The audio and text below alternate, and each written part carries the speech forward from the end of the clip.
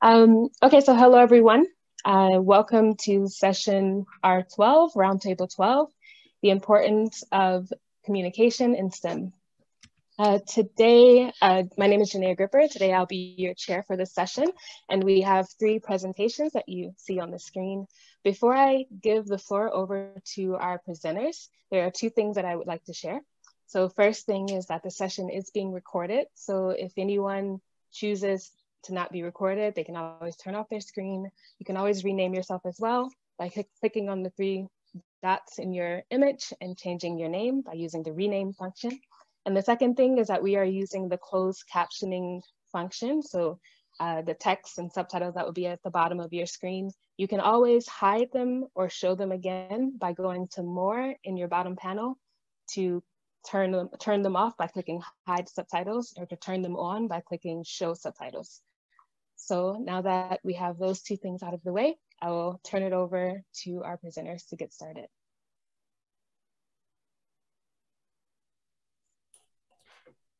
Should I start without any other information from your part? Yes, go ahead. You can get started. You can introduce yourself. Okay. So my name is Cormier and I'm working with Simon Langlois. Peut-être Simon, juste allumer ta caméra pour dire un petit bonjour. Hello, everybody.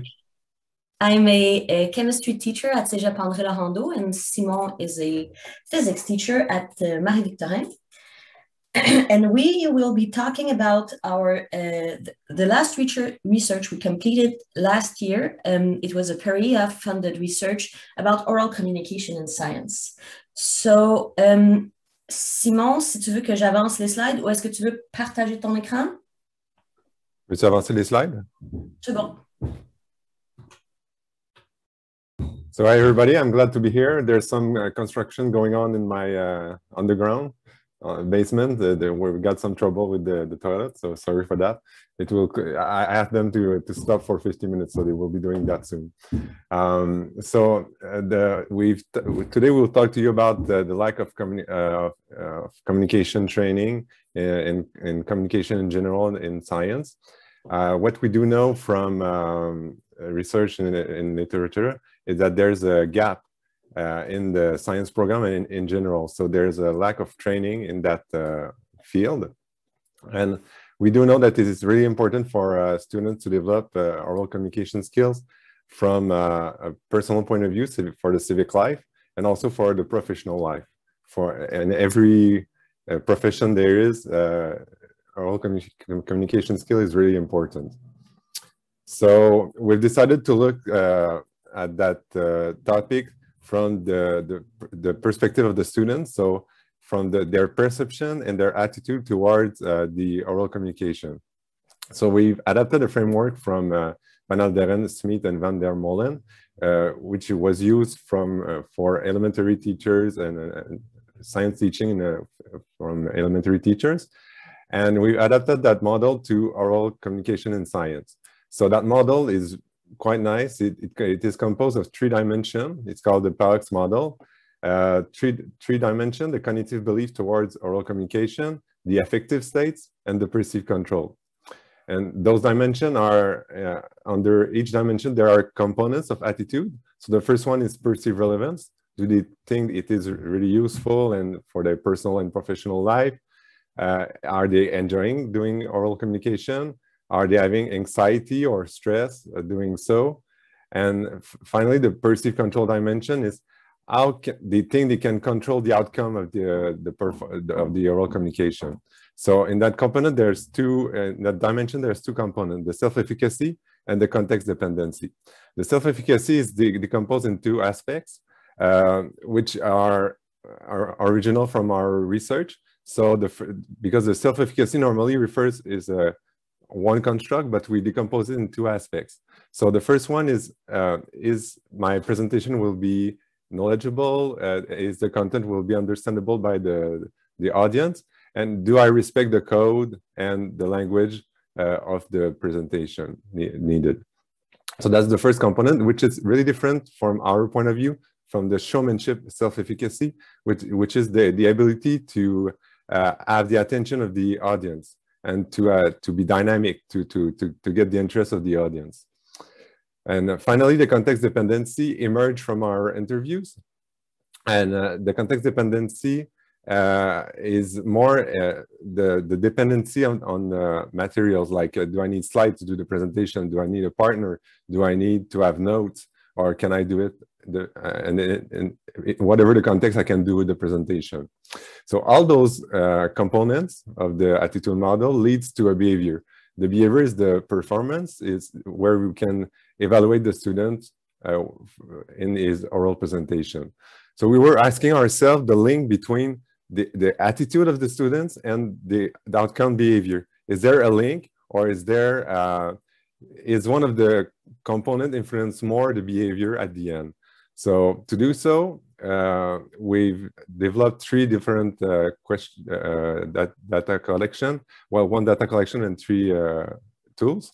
The first one is the PACT questionnaire, which is it measures the different components of the model, the framework. After that, you got the observation of oral presentation. So it's the behavior part. So we've been in different classes to observe the behavior of the students. And finally, to go deeper, we have some interviews with some of the students to understand more in depth the link between those 2. So for the PACT questionnaire, it was a 4-level Likert type 34-item questionnaire, from 1 totally disagree to 4 totally agree. 2.5 is the median of the scale, so kind of a neutral position. So it measures 5 of the components. As I told you earlier, the 6th one emerged in the qualitative data, so we did not measure it from the context dependency from the PACT questionnaire. And we have some participants from science student program, a 7th Francophone Cégep. We interviewed them. We passed the PACT questionnaire from semester 1 to in semester 4. We'll be focusing more on semester 4 students, the 189 students, because some of them pass the interviews, the PACT questionnaire, and have done some videotaping too in the classroom. So, so for the PACT questionnaire, the first result that we can show you is the science student, and in the literature, it was really not clear. A lot of students did not perceive the relevance of oral communication, but our students the participant of our study, show a score of 3.42. So it's really close to the 4. So they perceive the relevance, the importance.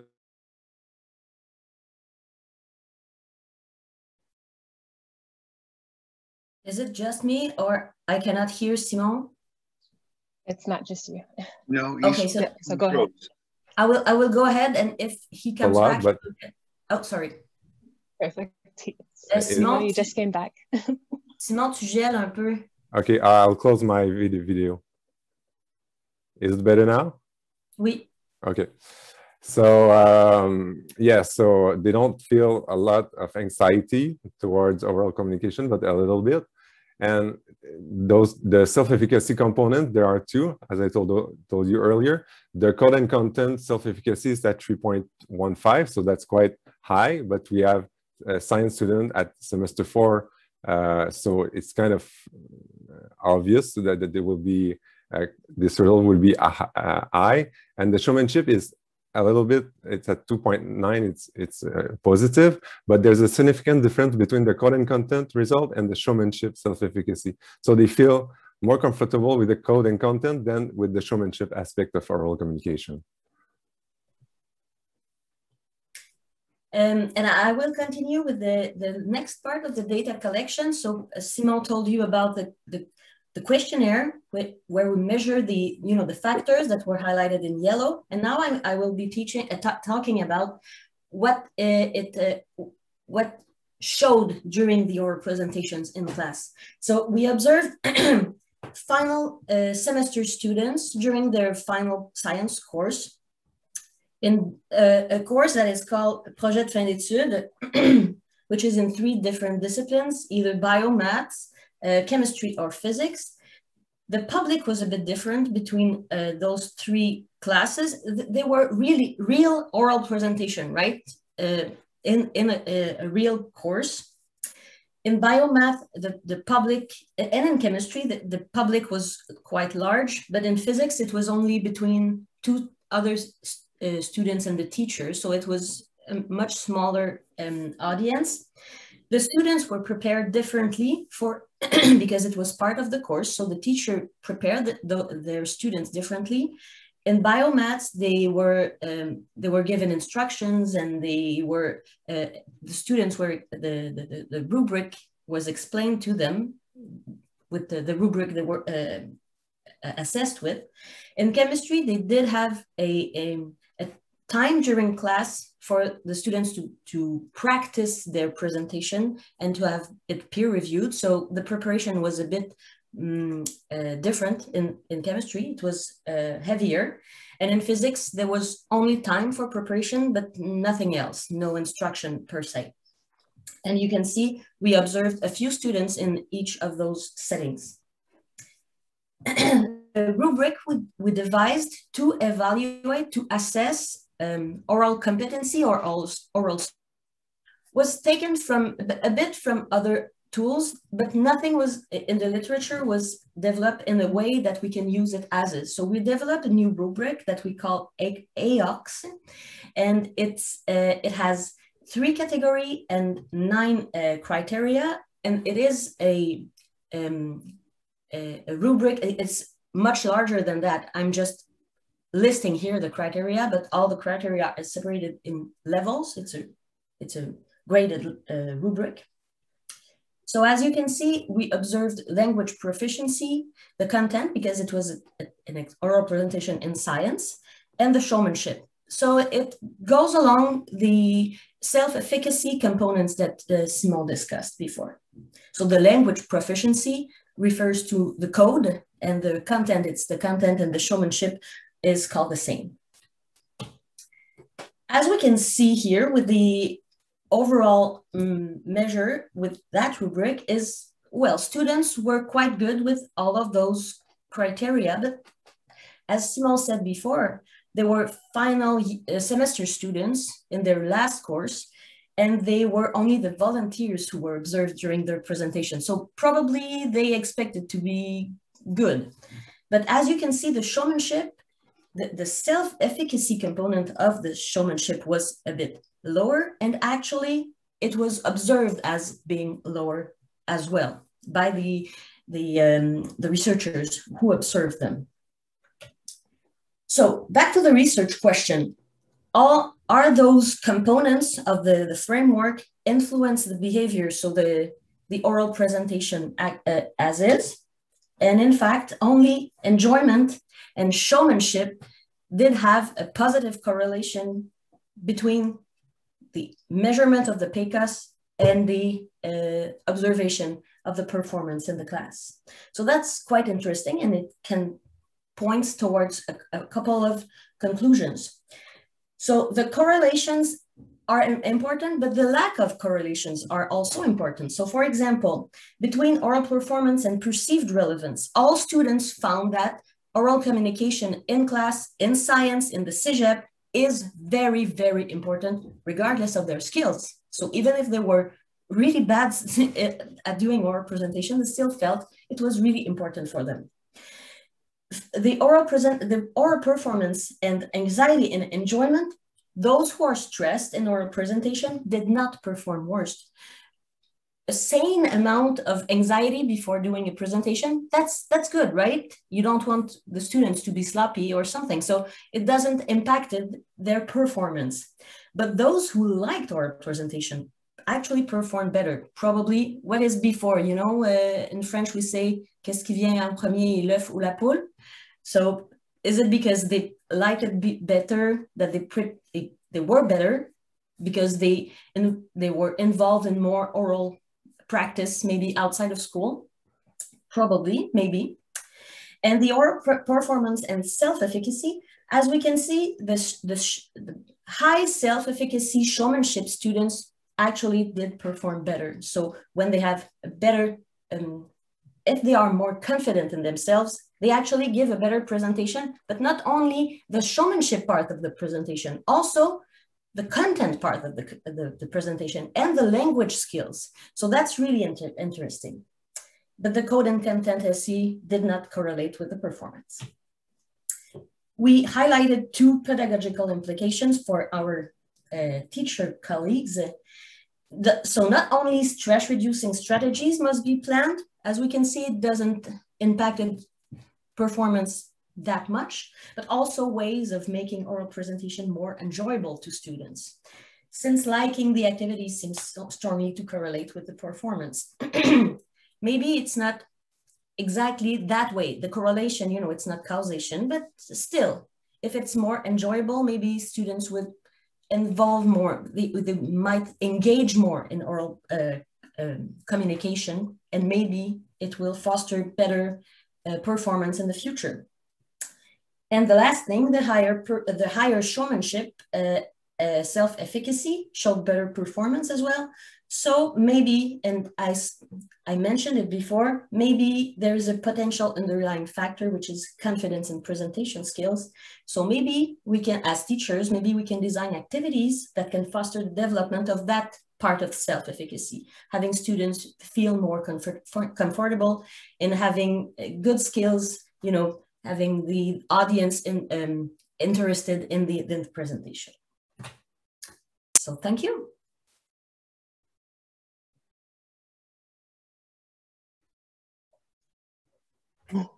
Thank you, Carolyn and Simon. We next have Petra and Mary. Yeah, so once Carolyn, yeah, so now I can share my screen here.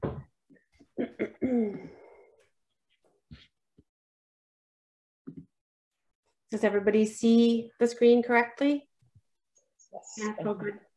Okay, well, I'm Petra. I teach chemistry in Gaspésie, and helping me with this presentation today will also be Murray from Abbott College. Our talk today is about OCLaRE, our online collaborative lab reporting environment. And as you can see, it's a joint project between Gaspésie and Abbott College. Our talk today will be divided as follows. I'll begin with a brief introduction and look at the pedagogy behind OCLaRE, and then take you on a quick tour. And Murray will finish by looking at some student survey results, as well as some student comments.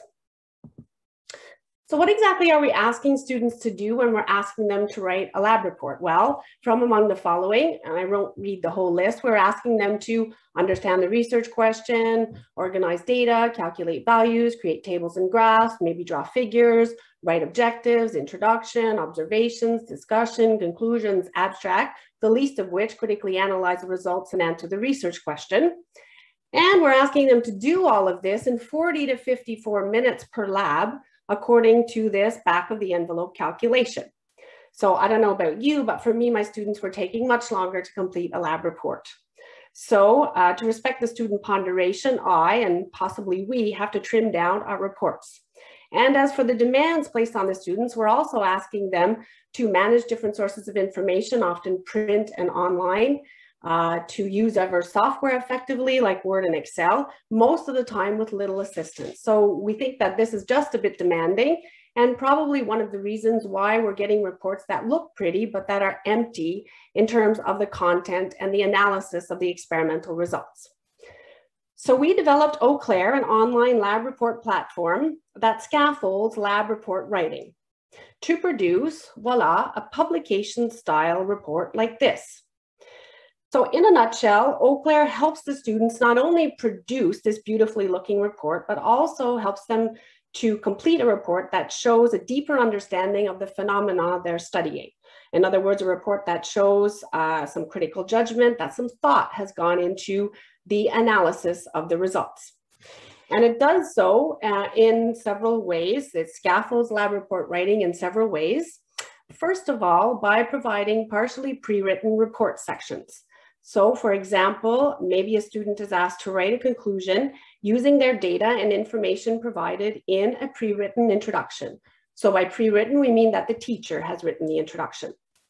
So even though the student is not writing the complete report, they gain an understanding of the different sections of the report and the role of each section through this interaction. OCLaRE also scaffolds lab report writing by the automatic generation of tables and graphs. So tables and graphs may be generated automatically or not. It depends on the skills and competencies you would like to assess. And we don't necessarily have to assess all competencies and every skill with every lab report. So a benefit of automatic generation of tables and graphs is a greater focus on data interpretation. So instead of a question being like, how do we add a trend line? The question now becomes, well, what does this trend line mean? What does it say about the data? Okay. OCLaRE automatically generates a properly formatted report, as we have already seen, that looks like a published journal article. And the report includes sections that the student completed, as well as sections pre-written by the teacher. And the report meets the norms and practices of the scientific and engineering communities in terms of the typeset, like font size, spacing, in terms of the organization of the sections and subsections, and in terms of table and graph design. So graphs may be done automatically using the statistical package R and ggplot.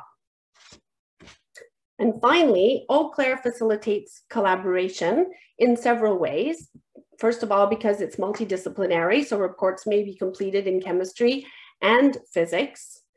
Data may be shared within and between lab groups, and reports may be done individually or in groups. So students in groups can log into the same report and work on it together at the same time.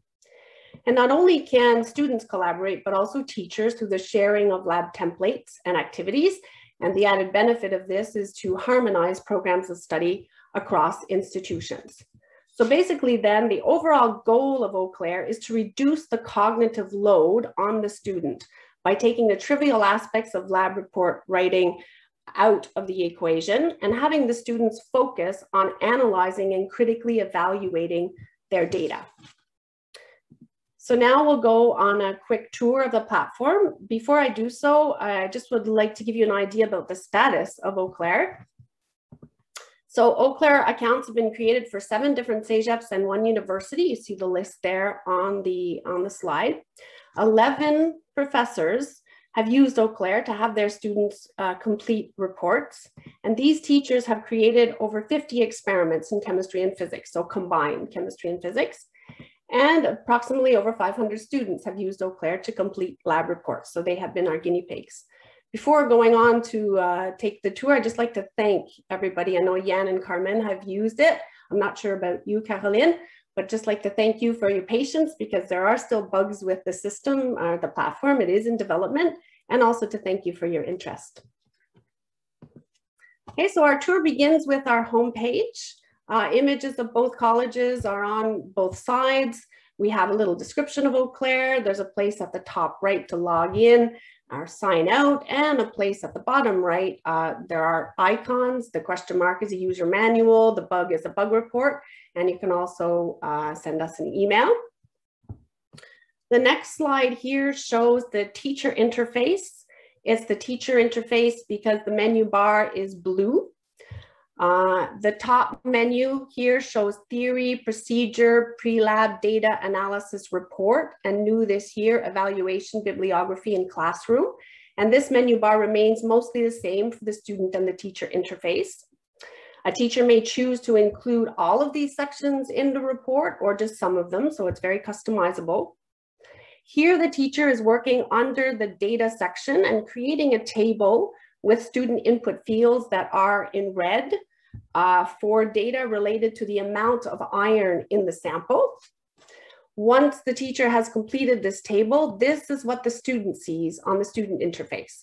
So in the student interface, the menu bar is primarily mauve, and student is actually on top of teacher on the top left.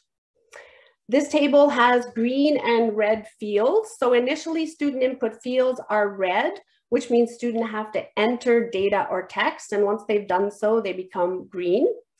At the bottom and about the middle of the screen, you'll see a warning. Value should be less than 1. And in this case, the teacher has programmed a range of values to be accepted for the absorbance of the sample.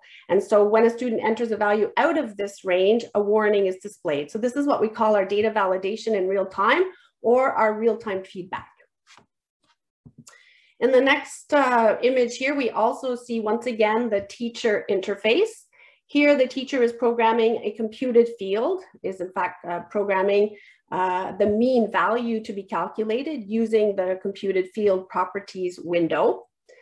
And this is what we see on the student interface in the same table. So the student just has to click on the compute button in the bottom right, it's the green button, to get the average of the absorbance values.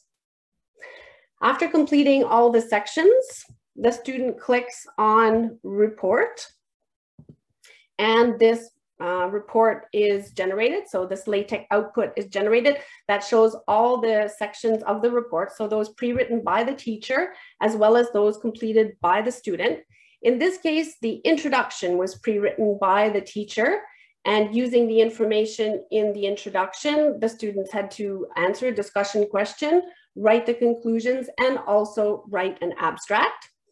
The graph here at the top of the slide or the screen was automatically generated using the statistical package R and ggplot, which I've already mentioned, and using the data in one of the tables.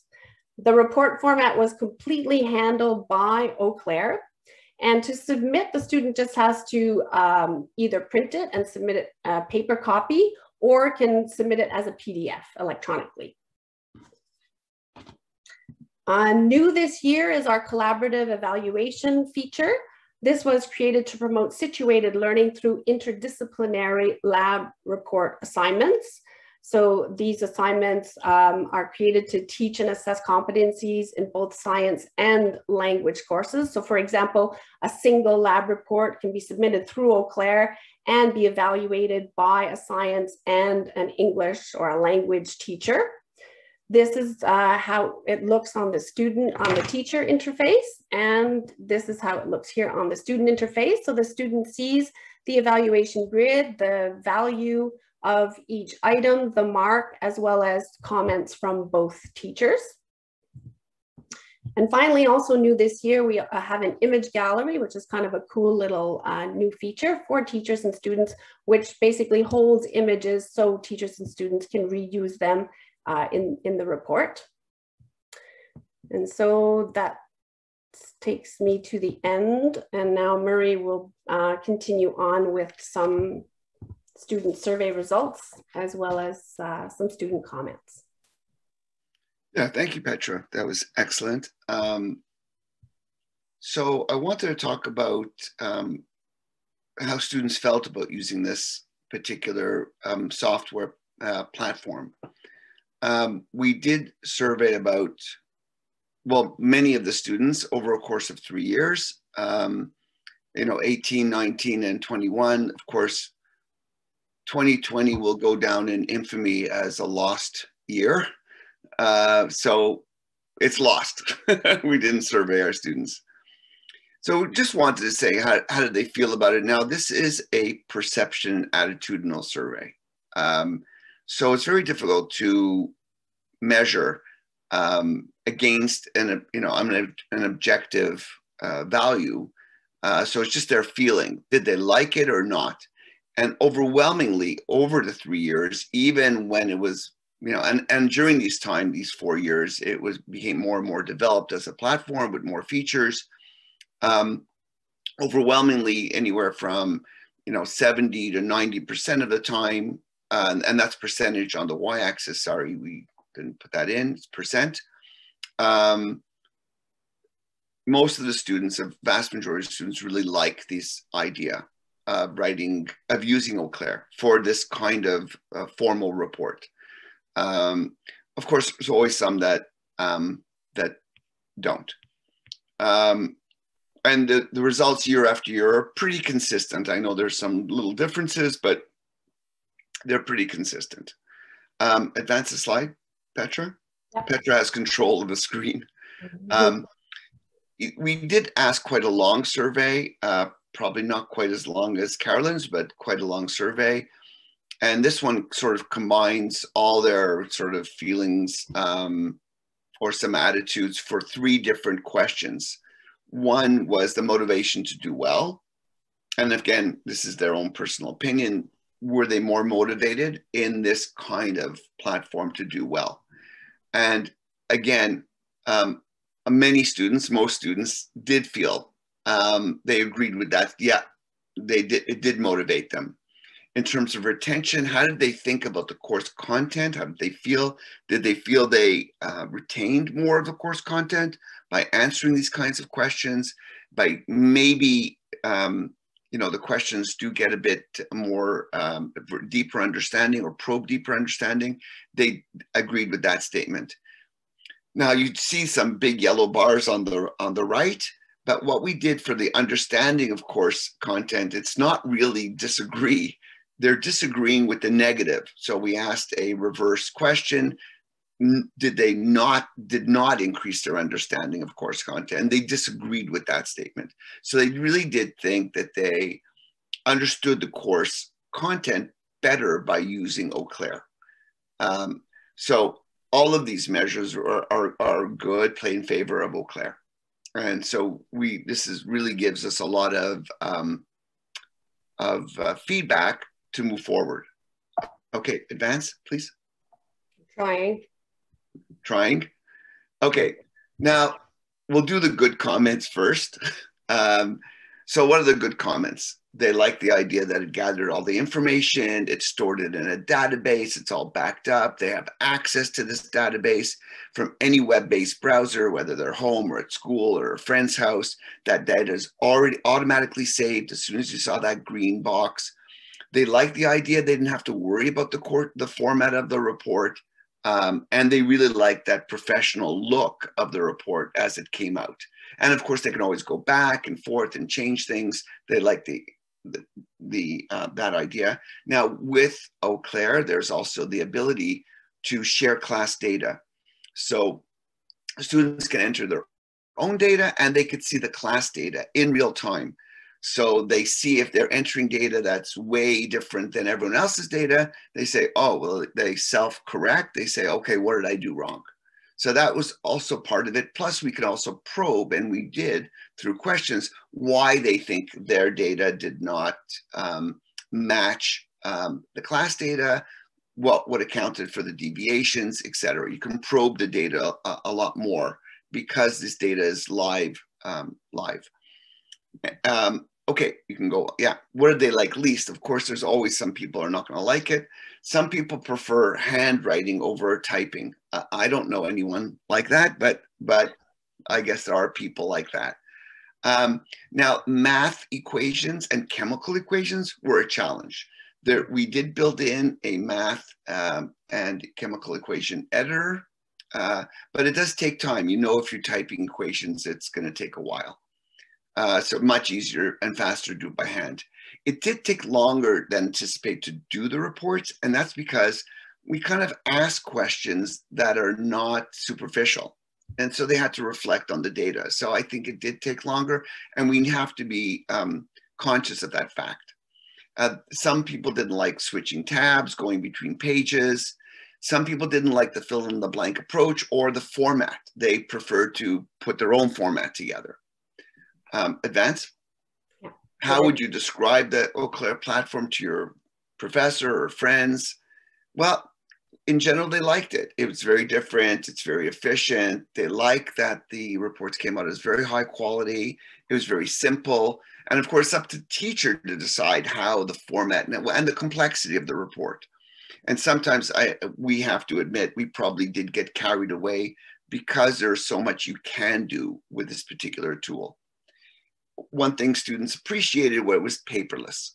So especially now in this pandemic, when we're not in school and we're all online, all my lab reports got submitted as PDFs online. I use Moodle, so that was fine. And Moodle has a built-in annotator. I graded it online. I returned it through Moodle online. It was all plus feedback, plus rubrics, and it was really, I never had to touch a piece of paper. I never had to spray bleach on it. And because you can build in tables and Excel, kind of an Excel type thing or graphical things, and you could, put in computed fields, you don't have to switch between software, which was what Petra had mentioned about reducing the cognitive load. So the idea that they have to use many different tools to do the same thing. So I'd just like to acknowledge our lead programmer, Eric Waldman, who really put this all together in terms of all the coding. Susan Van Lith, who was at the Gaspé, who did the logo and the site design. We had a number, and it was very important for us to involve computer science stagiaires who over the past 4 years contributed in some small way and some bigger ways to this work. And of course, we'd like to acknowledge Canada, Entente Canada, Quebec for funding a lot of this work, and our respective Cégeps, Cégep de Gaspésie and des Îles, and John Abbott for supporting this. And the last thing is just a reference to that some of the logos and symbols we use came from a Creative Commons site where we were able to use those things. And that's it. Thank you. Thank you. Thank you, Petra and Mary. Next we have Yann and Carmen. Perfect.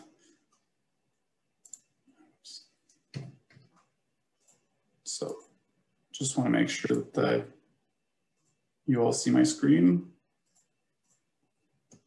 Does everybody see it full screen?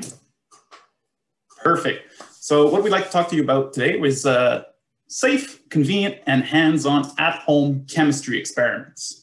I don't know if you saw in recent news, but a university bookstore worker stole $20,000 worth of textbooks. And one savvy professor replied, "Oh man, I hope they recovered both those books." As you've seen, science material has been quite expensive for some students, and the goal of this presentation right now is just to show you a bunch of free stuff that we've developed.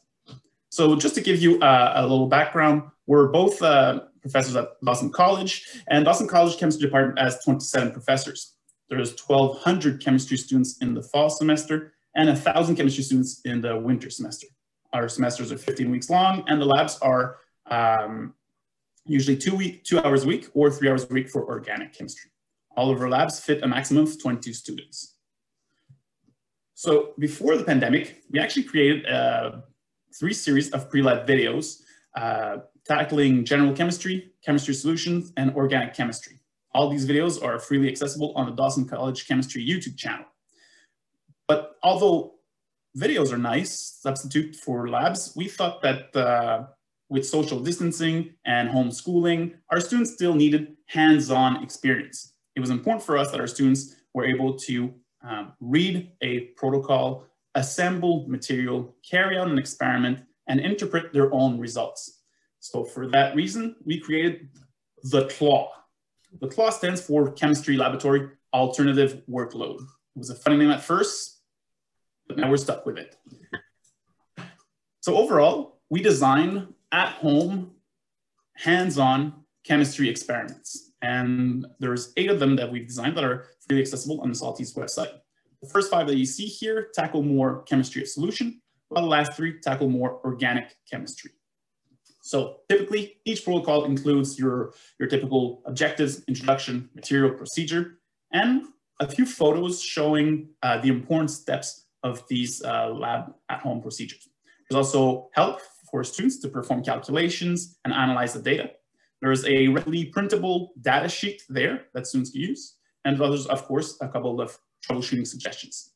Every lab also has an optional activity that pretty much deals with one of the reagents that we use for this experiment.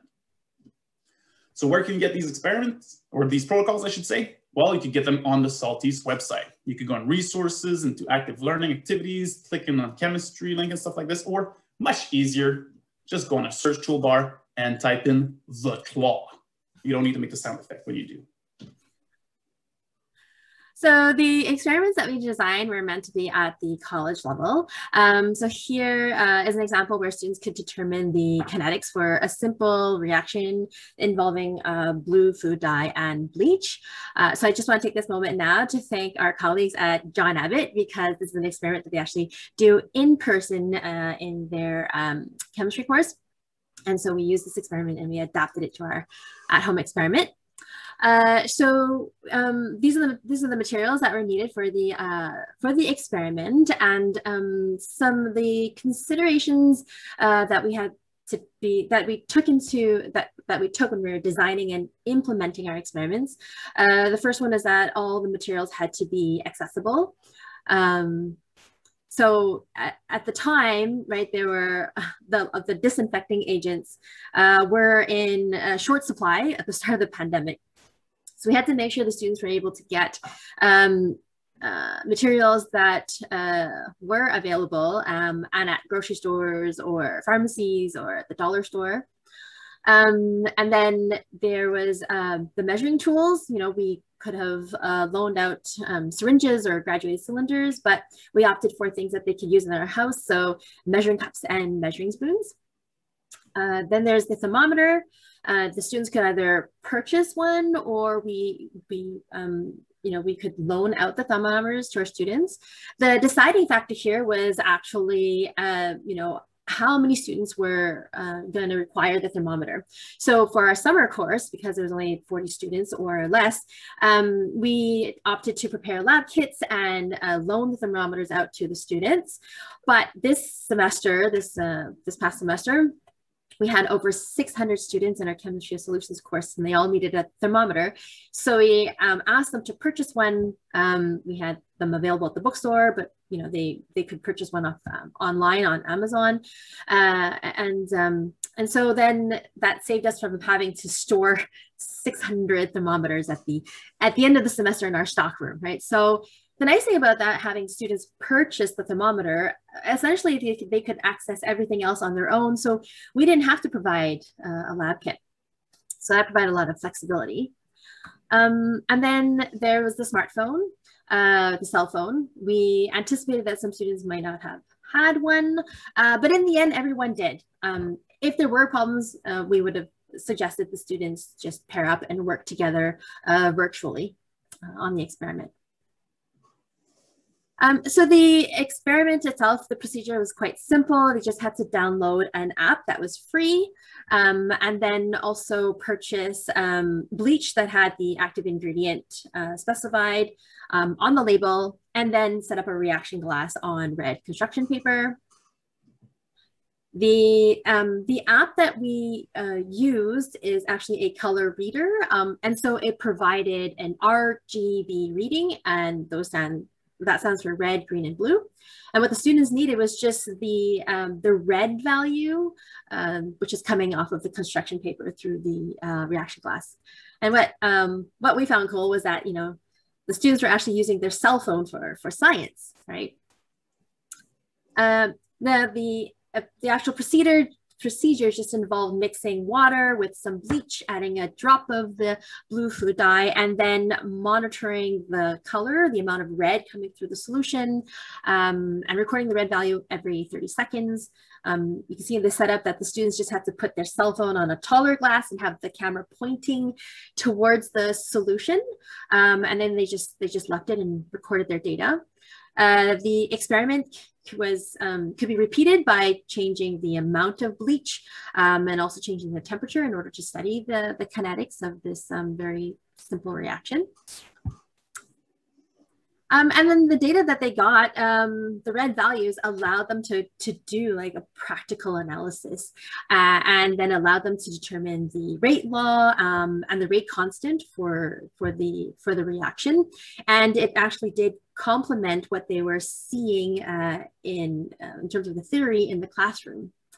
Now, sometimes the data didn't always, it wasn't always so straightforward, but for the most part, the students had good data or good enough data for them to work with. So some of these experiments are quantitative and some of these experiments are qualitative. So Carmen just showed an experiment that was quantitative. Here's an experiment that's more qualitative in the way that it's for an introduction to solubility. So the goal of this hands-on experiment is just to determine conditions and properties that are favoring solubility behavior. So for example, the material that they would be using are all commonly found household materials or the stuff that you could find at your grocery store. The idea of this lab is just to get them an introduction of solubility. So in the first part, you'd be mixing a bunch of liquids. So you'd be mixing together water with rubbing alcohol or baby oil or nail polish remover and see the effect of solubility. In the second part, we'd be using the same liquids, but this time we try to dissolve a solid in them, such as salt, sugar, or Vaseline. In the third part, we're asking a student to test the solubility of packing peanuts. And I know that during this COVID time, lots of people have been ordering lots of stuff online, and that comes with pre-packing peanuts. These peanuts are not good to eat, but there are two different forms for them.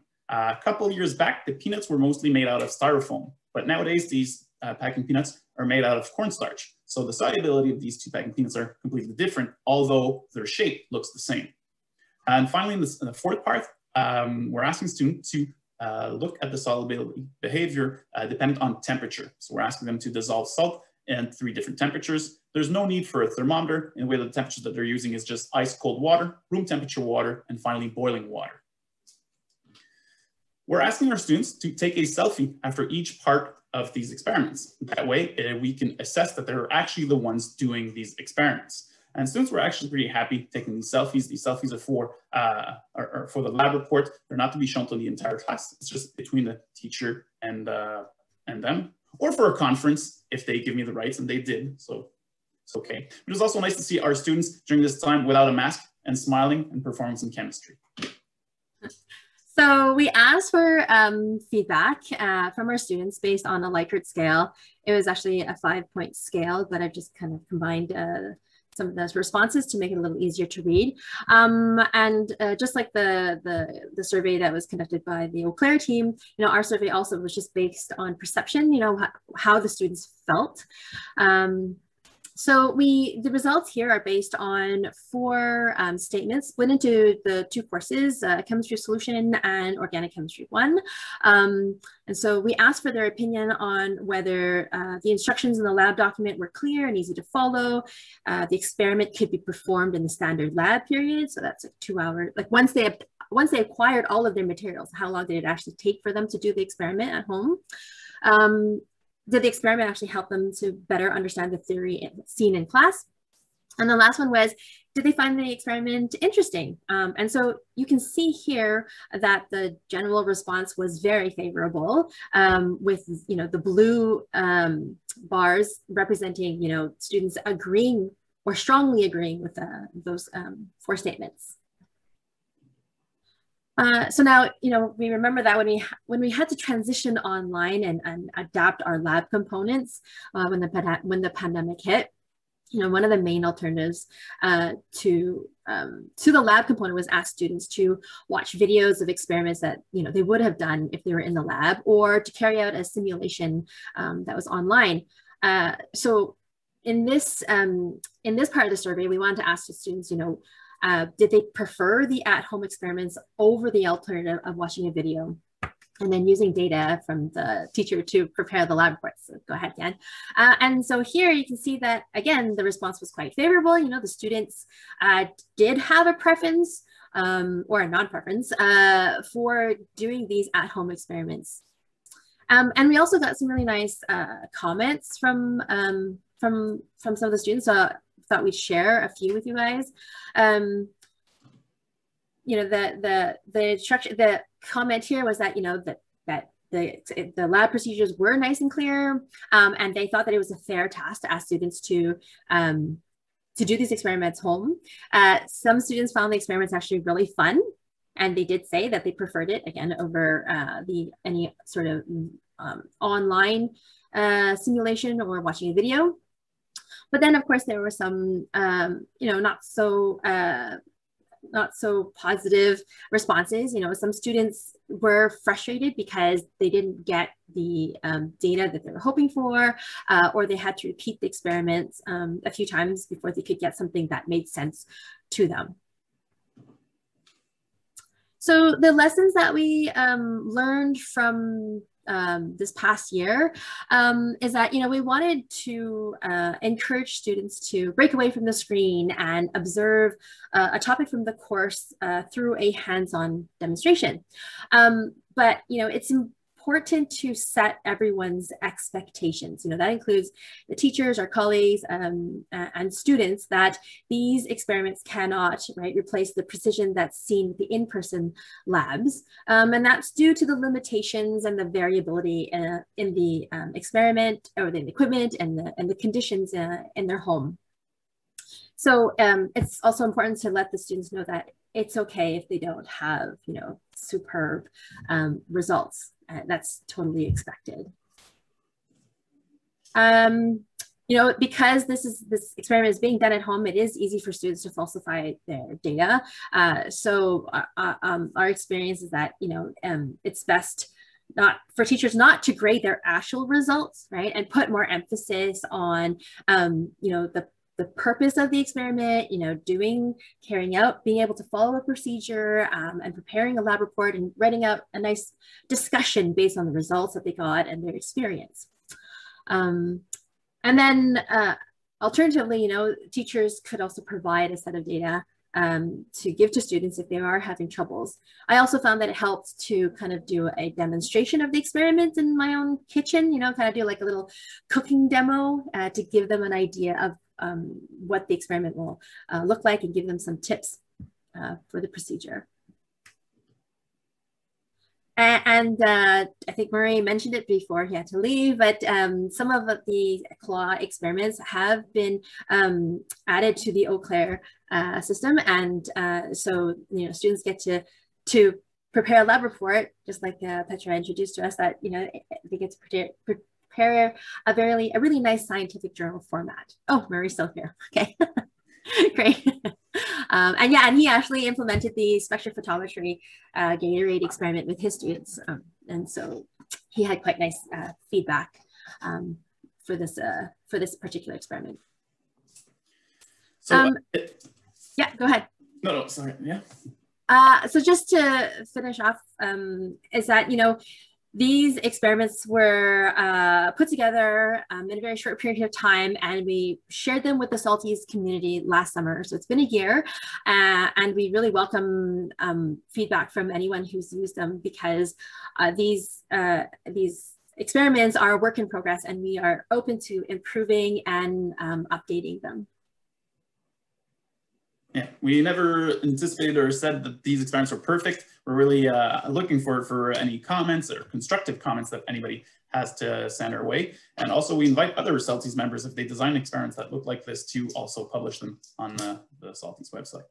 So overall, we think it's a great way to get students to manipulate household items in a meaningful manner. Also for remote colleges and stuff like this, you can do them as lab kits, and you can provide your students with a bunch of stuff, but you can also use them not as lab kits, where it's just an instruction of material to gather for your students outside. So overall, these protocols can still be used post-pandemic as makeup experiments or for student projects. We'd like to acknowledge everybody at Salties that made this super conference possible, Dawson College Chemistry Department, our lab technicians, and you for your attention. If you have any questions, don't be shy to reach out to Carmen and I, or simply send an email to Salties. They'll forward it to us. And if you have any questions, I guess there will be a question period that you can ask us any. Exactly. Thank you, Carmen and Yann. Yes, there will be a question period, and that is now. So if you have any questions or feedback, you can definitely give that to any of our presenters. I just want to say though, Yann and Carmen, that I'm from Salties. I'm a research assistant with Salties, for those who don't know. And I was helping put their material onto the website. And just reading through those and like doing that, as a research assistant, I was really impressed, and I thought it was really cool. And I know a student who in Cégep last spring who had to do the Gatorade, I think. It was a Gatorade experiment. And at first she was, dragging herself to the store to get whatever she needed. And then at the end, genuinely, she was like, I really enjoyed that experiment, so just seeing the in-person, the transformation from, I have to do this, to wow, that was really fun, is really cool, and super testament to what you guys are doing. So thanks a lot, Janaya. That's really nice feedback. Thank you very much. And thanks very much for your help in publishing our protocols. Thank you very much, Janaya. Yes. So yeah, anyone else share feedback or questions, you can go ahead.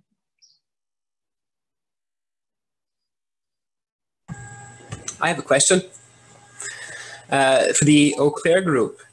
I'm interested in trying it next year, and I wanted to know that when the students use OCLaRE, is there some sort of rubric already there to help them, or is it scaffolded in such a way that a rubric is not necessary?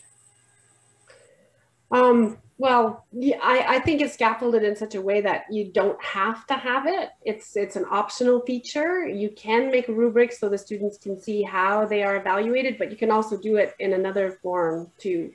You know, we did it mostly in the collaborative evaluation sense. So we had an English teacher log in and I logged in and we marked the document, and basically then we put up our results. So we were using it more for a situated learning context, but you know, because it was in fact part of our grant application, but it can be used or not used. That's my feeling. I don't know, Murray, what's your feeling about it? Well, in my case, I didn't incorporate the evaluation criteria or the tab that maybe you saw on Petra's thing. And because you can put a rubric in there but it's not, it's where students could see how they're graded and you can make comments. For me personally, because I went through Moodle, I used a Moodle rubric. I created a rubric in Moodle. It was, for me, it was just easier and faster to do it that way. And also I enabled the students to see the rubric, to see how they were going to be graded. So for me, I did it that way. But like Petra said, you could certainly scaffold, like, you know, just request fewer things at the beginning and different things in the middle and more complex things at the end, you know, in order to get it, you know, working the way you want it to work. Sorry, go ahead, Petra. But what we have noticed is that, you know, in one semester is too short of a period to have a student start with, okay, only being able to write a conclusion to writing a full report. It was quite demanding and we're asking a lot. And so I think that should be spanned over maybe at least 2 or even 3 semesters. I found that was a bit easier. It was a bit more of a bite-sized morsels that the students could handle with all the other work in the pandemic and also their classes. Perhaps easier for you. I think you teach the same cohort for multiple semesters, right, in Gaspé? Yes, exactly. Yes. Okay. And then can students copy a previous lab report template for the next one? Like, can they use old reports and modify that to make a new report? Or... No, it's only the teachers that are able to program reports. And so you can copy if you want to, and use, you know, another report and sort of then just change the items and change the names and change the tabs that you're wishing to use and to include in the report. You can do that. We can also give you something that we've already done, you know, we can share. So if you want to do an experiment like that, either Mike has done in physics, maybe he can share it with you. We're open to that for sure. Okay, thank you. Jean-François, you have your hand up. Yes, first question would be for Simon and Caroline. Well, actually 2 questions. First, were the presentations done individually or done in group? And also, in a nutshell, I think I missed the point of your research. I didn't mean this in a wrong way, but why did you do this and what do you hope to get out of it? For the first question, it was all the presentations that we observed were in groups of 2, 3, or 4, because it was from different teachers and they had different requirements for their class. And as for the purpose of the study, maybe I can start, but really it was an idea that came from Simon. So I will just, maybe from my part, why did we do that? We observed that the students don't have the opportunity of practicing oral skills during their Cégep studies, but we did not expect how little oral presentation skills or situations where they had to present in front of the classroom they actually had. And we found that during the interviews, some Cégeps, and we only conducted that study with Francophone Cégeps, it might be different at Dawson or anything, but some students in some Cégeps told us they never did an oral presentation during their 4 semesters in science. not even in the French or the English as a second language course. So that was, for the first part, we wanted to see if it was possible to maybe raise the conscience of the teachers to prepare better the students for that skill. Because even if not all students go on in university to do science, pure science studies, most of them, actually, they all go to university, and even any program, even in the other disciplines, they will have to present in front of an audience at some point, because they will be higher education students. So that's, for my part, that was the impulse of doing that research. But I know that Simon has a real profoundly personal conviction about that. Well, if I'm lagging, just tell me. Well, my conviction was that we were doing extracurricular work with the students, going to elementary classroom, and we found that they found really a big meaning in their study in natural sciences, to be able to apply that to elementary classroom and to give sense to their work. And we found out that they were gaining confidence about what they were doing. And we were asking ourselves, what are the implications of this extracurricular work? So that was the starting point. And we were saying to ourselves, maybe that's a good thing for that program, but in Cégep, there are many programs that can raise that self-confident aspect. So we've done interviews and seen at some point that in their student path, that there are some key moments that we can see, improvisation, or doing an animation of a gala, or in the scout, or name it. So there's key moments that they are telling us, positive or negative moments, that we can see the evolution of self-efficacy and attitude towards oral communication. And as Caroline said, well, it's good to know extracurricularly, but in Cégep, in our normal courses, are they doing it? And the result is that they're not doing it. None of the students told us that in mathematics and in physics, one course, but in general, no oral presentation in mathematics and physics. And I'm a physics teacher, so I can say it loudly, we're not doing it. So that's a big, something's missing in our formation, our training in natural sciences program. And also, in general formation, there's some lack that we've seen over the interviews and what they were saying to us. That was less formal, but there's something to think about there. And the first step is to know what are their attitudes, and to know that they're not doing it. So now, can we do it, and how can we do it? So that was some of the purpose of the study.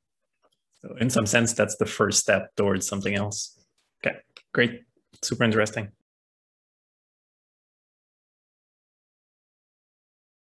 May I just elaborate on the question that Benedict asked about a French version? Yeah, so the French version is we're awaiting financing. We weren't refunded by Entente Canada Quebec, so we're scrambling around trying to find money here and there and everywhere. You can use it if you wish. Everything is in English, but you can use it in the French as well. I know one teacher in physics at Gaspésie here, Manuel Barrette, he's using it, or he's developing an experiment to use with it next fall, and he'll just use it with his French students, even though that it's English. Yeah. If you have any ideas as to how we can get it financed, we'd be open to that too. Thank you, Petra. Carmen, you have your hand up. Oh, yeah. Okay. So I actually want to go back to Caroline and Simon. I also find it really interesting. That is, I hadn't really thought about it. It's true. In the chemistry department at Dawson, we also do not ask any of our students to give an oral presentation at all. And to think that when they come out of high school, they've had a lot of practice giving presentations in high school, and then all of a sudden stop their growth is quite that's something really to think about and consider. I was just wondering, because you guys were saying that at the end that it would help to improve their showmanship. So you have ideas of how we can go about helping them to achieve that? I think some students don't even know that it's something that has to be considered. They don't even know that, for example, particularly in science, they feel that they don't need to be really interesting. That's not, that's not science. I just talk about, that bacteria or something, but it doesn't need to be interesting. So, but for the part that you said before, that you don't have students do oral presentation in chemistry, we don't either, except from that last science course with the project and everything.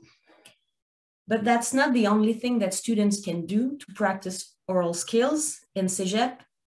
They can have other type of activities where they discuss science, but in a formal setting, not maybe necessarily in front of the whole class.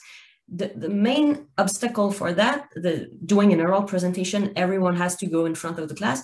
It's time. You don't have time to listen to 40 students, for example. And Simon did something, and I don't know if you still do that, but discussing lab results between teams, you still do that? Maybe you can just give a bit of overview. Yeah, well, shortly, what I'm doing is that they are doing an open experiment, and they are having different research questions, but they are grouping in different large research questions. So at the end, they are sharing results from in the table behind and the table in front, and they are comparing the result, but comparing the methodology. So they are having feedback from their pair about is it good or is it not good? So I've taken the angle this way. I think it's better to do it this way and to take it to the level. And after that, I'm passing through each teams, and I'm taking the best idea of the group, and I'm telling them, could you tell it to the whole class? So the feedback is coming from the class. So that's really productive. We've talked a lot about the written communication, but to do that before the written report, it's really good because everybody in the class knows what are the cause of error, knows what's the better way or some of the better way to do it, and they can say, well, I've done it this way, but another team has done it this way, and I think it's better to do it in this way. So that's the limit of my experiment. So the oral part is in between, as Carmen is saying. It's not too formal, but it's in between, and they are really proud to be like, I've done it in a really good way. So they get confident, and they really want to say it to the whole class. So that's some interesting point. And to answer your question too, I think we have to do training for the showmanship aspect. We have to do, I've passed my thesis in 180 seconds, and I've showed them what is it doing right to be in the national final. So yeah, he has to adapt his content, he has to be dynamic, he has to do a lot of stuff that I'm going through the class. So you have to ask questions, you have to go back and forth with the audience, you have to he's speaking to a general public, so he adapts a lot of his speech. He's talking to his class. So you in front of your class, what should be your range of knowledge that you want to pass? So to adapt the content, and all those things can be taught, but we're not teaching them to do so. So for me, it's really important to go that way. Yeah, I agree. It just seems like a lot to transfer. That skill is huge. The showmanship skill is really huge, and but yeah, I agree. These opportunities, your suggestions of having these not so formal presentations, but in smaller groups and then to the class, I think is a nice way to bring that into to help develop that skill. So thank you. Thanks. Jean-Francois? I think you can let Murray maybe go first since he didn't ask a question yet. Okay, sure. Go ahead, Murray. Okay, I just wanted to comment on that too. We do. First of all, my students have presentations all the time at Cégep, different courses, not necessarily science, but certainly in almost every other course, they're always telling me that they have presentations. So that's not lost. Now in science, not as much, but certainly in my class, we do presentations. It's especially true for the science option courses. And one of the core competencies and part of the exit profile that's being addressed through our science option courses is presentations. So people may do it in different ways. Difficult to assess, I think, for many people. So this kind of tool where you have the assessment in the oral communication might be a valuable resource for us. I'm thinking just to answer that, I think it could be really interesting comparing Anglo Cégep with Franco Cégep students, because if they are actually practicing oral communication more in the Anglo Cégep, maybe it was in the dans notre angle mort, we did not collect data at those Cégeps. So maybe there's a big cultural difference there.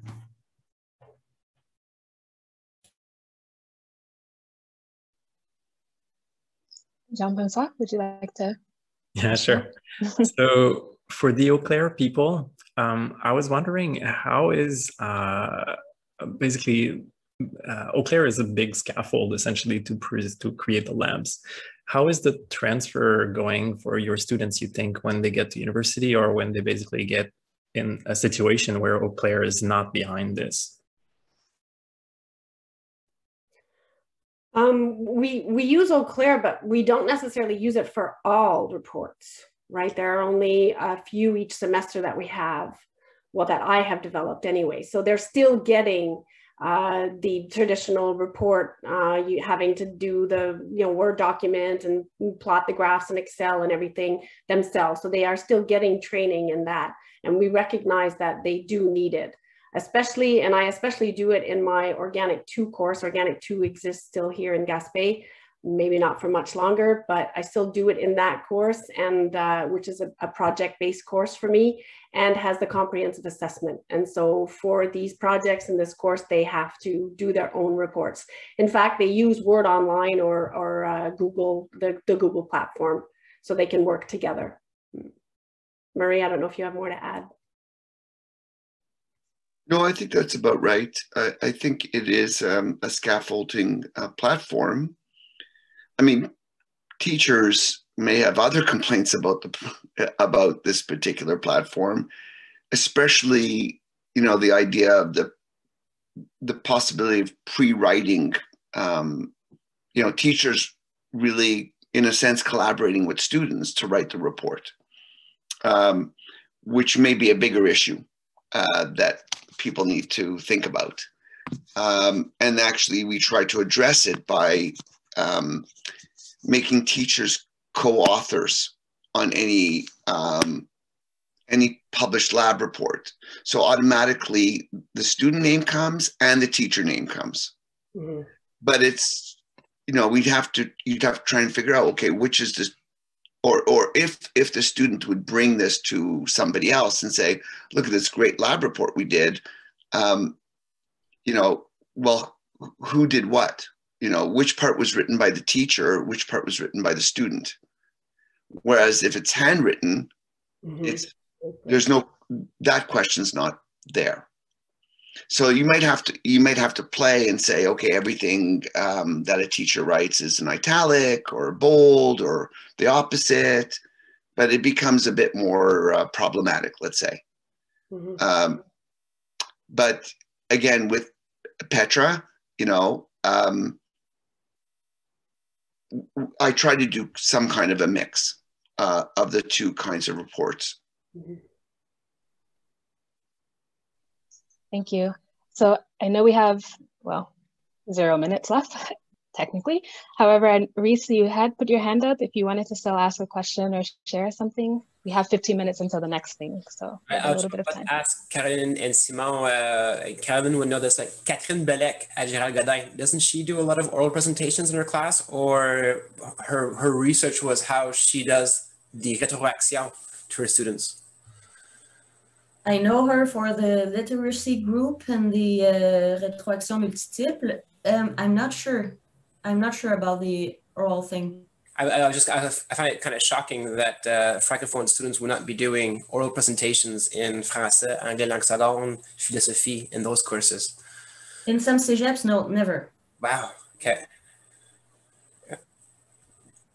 So Reese, I know you expressed an interest, and maybe also Benedict. We can set up a Zoom session if you wish to have a bit more, a bit more of a tour and go more in depth as to how to use OCLaRE and how to work around it. So just send us an email. I think our information is on our presentation, but if not, I can also put it in the chat here. I'll put my email. I emailed Murray. I think Benedict did as well. I would not mind having a walkthrough with you guys at one point. And yeah, that would be. I appreciate that a lot. Maybe we can do it together. Yeah. Okay. Yeah, my email's in the chat there. Turkewitsch@cegeppgym.ca. Perfect. Awesome work to all groups. Honestly, wow. Yes, thank you, presenters, so much for sharing, and also to the audience, thank you for being here. Our next presentation is a keynote by Manu Kapoor in 14 minutes, and then afterwards is an award ceremony in Gathertown, for which Carmen is, one of our key people. So please come to support her and to celebrate with us all. Yeah, other than that, enjoy the rest of the conference. Thank you very much. Thank Thanks, you. everyone. Thank you, Janaya. Great job. Yeah. Thanks, everyone. Thank you.